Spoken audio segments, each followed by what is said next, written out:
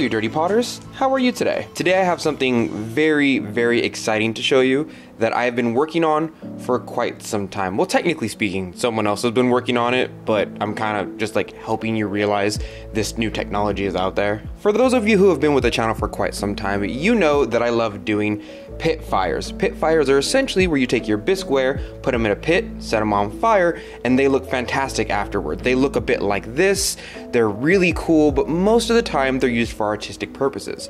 This is because pit fire, whether bisque or not, is generally not considered food safe by food safety standards. It still technically has a level of porousness to it. The reason that we put our stuff from the bisque into the glaze load is because we can put a nice layer of silica, quartz, and colorant over it, making it look pretty while food safe at the same time. This is what usually happens when we take our stuff out of the glaze kiln. But human beings are advancing in food safety day by day, and a company called Made of Australia has claimed to make a quartz sealer. I've been testing it for about a month or two, and it totally works. Enter liquid quartz. This product is made by a company called Made of Australia, and it works really well. We recently did a pit fire on the channel. It went great, and I have some of this for about 3 months saved up in my garage, just waiting for the day to test it. And you can see a lot of the bottle's already gone because I have been testing it for a couple of months already. It tells you exactly what it is on the front of the bottle, it tells you the food safety standards on the right, and it tells you how to use it all the way on the left of the bottle. And it's actually extremely easy to use. The first time I used this stuff, I was like, I don't know if this is working, but it does work. The only way I found out about this company is because they sell pitfireware from their website themselves, along with this product, and it blew my mind. I was like, you can't sell pitware, until I did a lot more research. Turns out you can, as long as you make sure it's food safe and seal it with some liquid quartz. Which, when you think about it, is exactly what we do when we put our stuff through the glaze load. We just use heat to fuse those two things together instead of using a liquid product. It's also extremely easy to use. All you do is get your pitfireware, get the sprayer, and spray it on there just once. And you can see it absorbs it really quickly.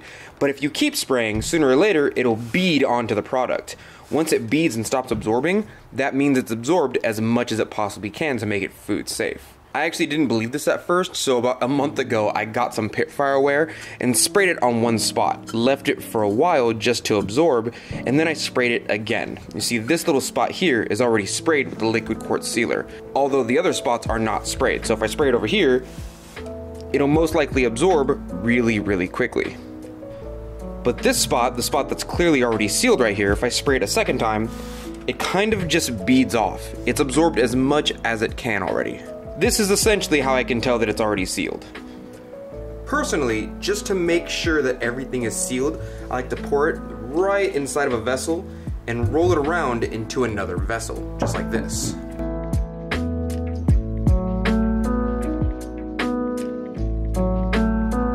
And because there's no over layering or over glazing and it just beads right off like water, there's no danger in overusing the product. So like when I glaze and I over layer my glaze, there's a massive danger of it dripping or running off the kiln shelf.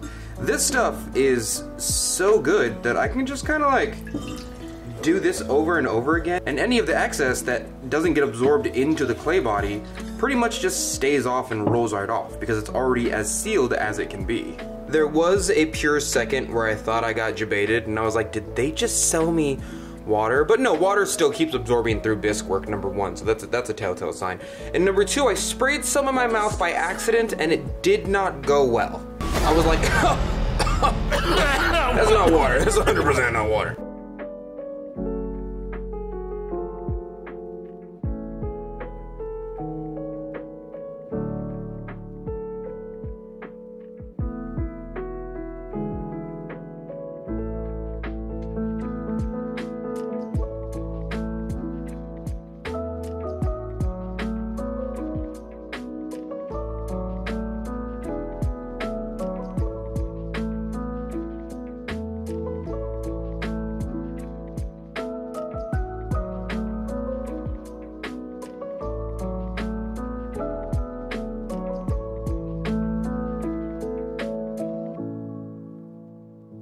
When I first ordered this stuff from Made of Australia, I felt a little bit bad that I hadn't experimented with it too much. And I started to look for like a test group, and I started to look for people to test it and information.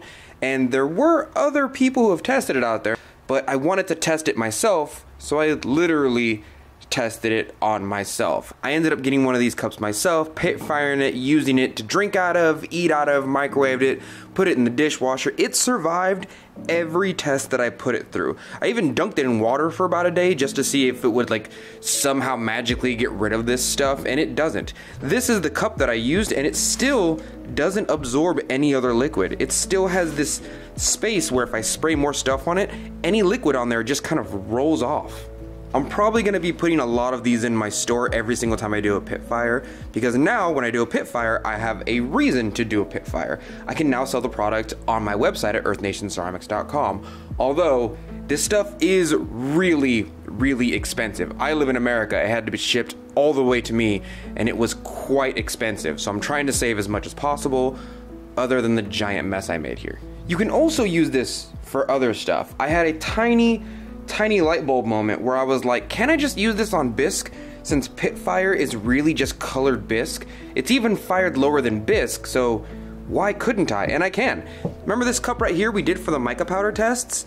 This cup here is just straight bisque with a bit of mica powder and some underglaze on it. It has some white slip on it and some gold mica powder.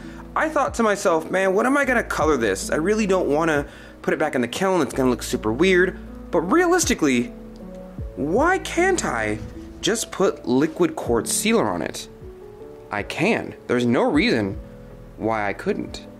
Well, thank you, Dirty Potters, for joining me today. You know, I really just wanted to get the information out there that there is a company that makes liquid quartz sealer in spray form, so that if you ever want to make anything that's not purely decorative, but let's face it, a lot of us are wheel-thrown ceramicists, and we might want to make something artistic like a pit fire cup one day, but we don't want to make it for no reason because you can't really use it even though it's in the form of something functional.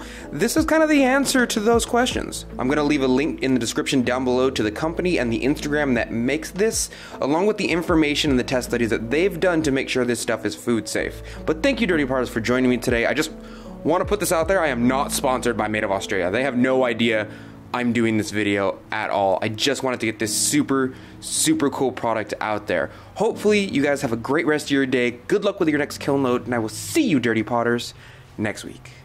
Thank you for your patronage.